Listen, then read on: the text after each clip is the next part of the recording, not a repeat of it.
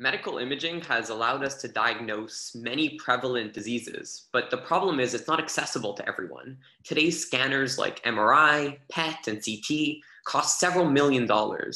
And there are very long wait times, as some of you might unfortunately know, delaying critical diagnoses. They're also not portable, so you have to bring all suspected patients to the hospital, even if they turn out to have no diagnosis, no illness.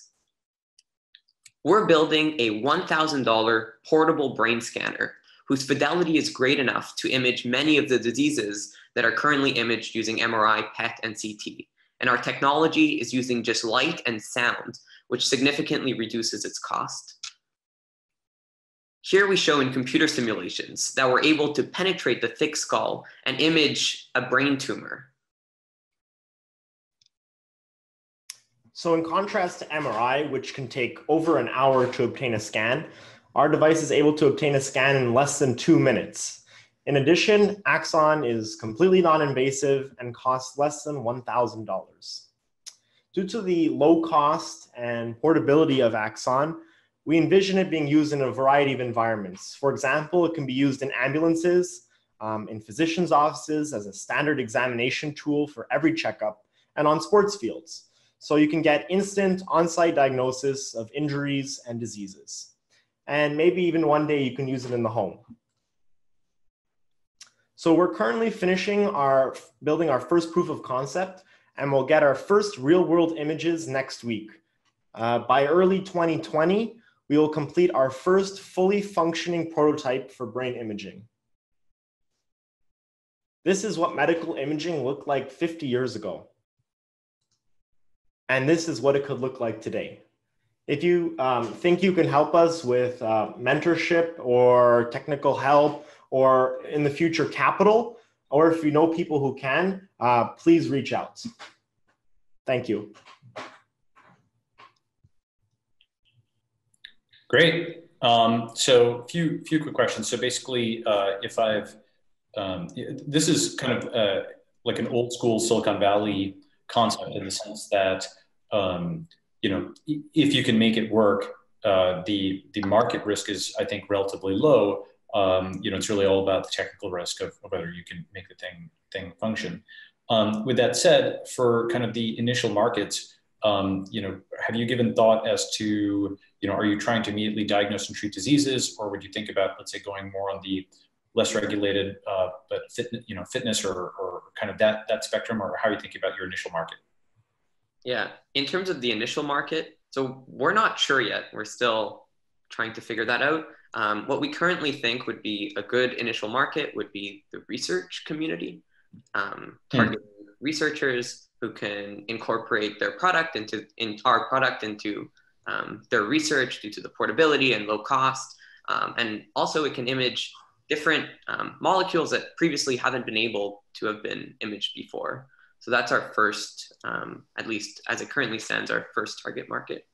That's interesting. Illumina successfully managed to bridge out of the research market into the commercial market. So you should just kind of take a look at that. The tricky part is researchers often don't have much in the way of discretionary budget for new instruments.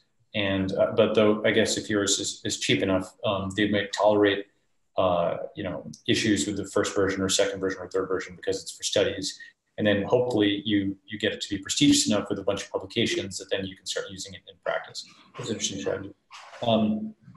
Are there any limitations in terms of what can be imaged?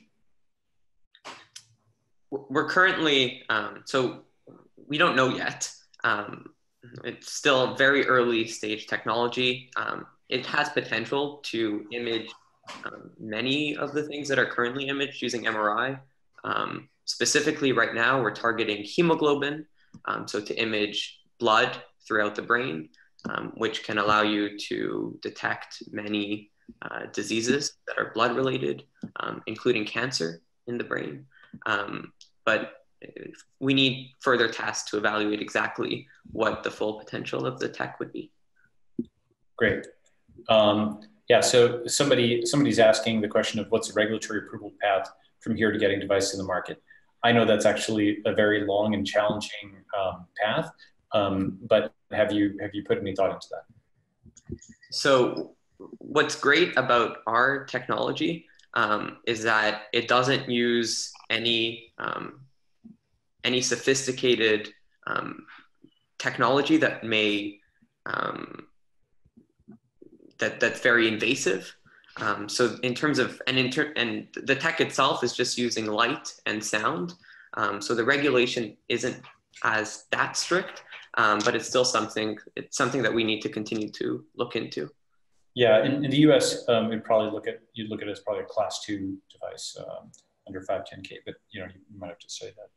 And last question is there something, so I asked whether there are limitations, is there something that it's particularly good at, where you could think of as, the term is overused, but like the killer app of it, or the very first thing that you market this for, and it's extremely good for this relative to the status quo? So we've spoken with many physicians, and one thing that they tell us that it could be extremely useful for is to image bleeding in the brain, which is quite common, a quite common occurrence, and can be imaged quite superficially on the brain. So you don't need very great penetration depth, which is the greatest limitation. Yeah, the tricky part about that is getting your training sample, because you don't want to be testing that in production with someone who actually has a brain bleed, for the first time. So you have to think about how your lab sample can actually reflect you've got a brain bleed. It's a very real time thing. You can't set up an instrument; it just has to work. So you might put some thought into that. I actually was thinking you might start with animals. Like there's a lot of livestock and agriculture kind of potential applications of this, which are lower stakes, that might be interesting.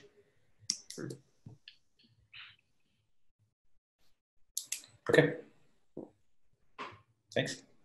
Thanks. Thank you.